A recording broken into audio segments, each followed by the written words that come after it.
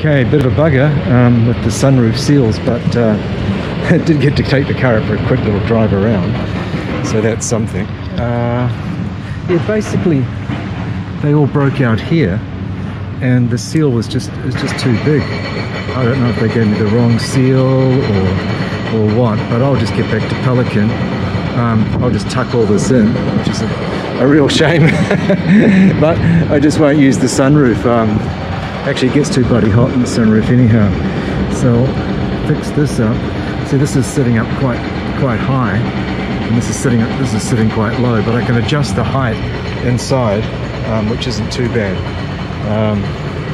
Yeah, so the old Porker started and ran, so it feels pretty good. Bit of a laugh. Yeah, just give it a bit of a kick, see what happens.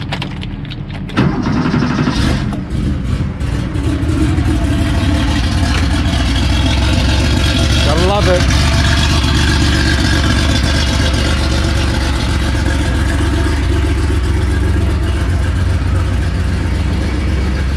Yeah, just take it around the block for a quick drive and drop it back here.